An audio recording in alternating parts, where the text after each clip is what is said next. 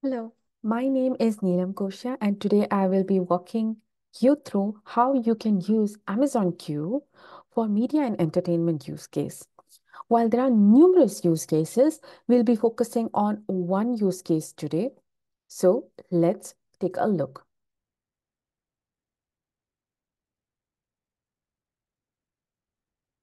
So, how many of you are looking for an easy way to find which movie or series you should watch?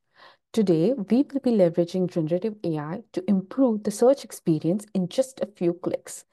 The target user is the end user or the customer who's searching for the content and is the customer of the streaming service.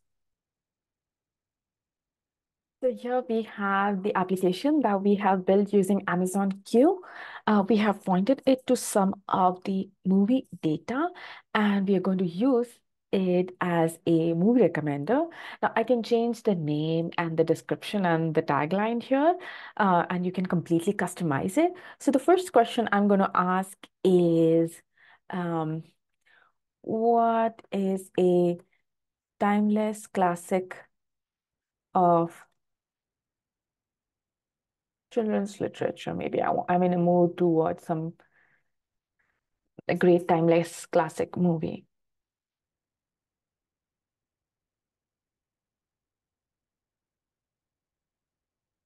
And there you go. It is suggesting Alice Adventure in Wonderland as the movie. And of course, it's pointing us out to the sources that it is using to refer to while it's responding. Now, I'm going to ask it a completely different question as to what is a romantic Telugu movie that you might have in your catalog.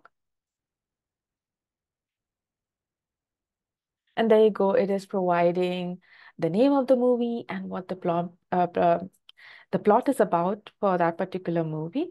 So in this way, you can use Amazon Q pointed to your movie catalog, and then have a virtual assistant who can help out customer pick and choose the type of movie they want to watch.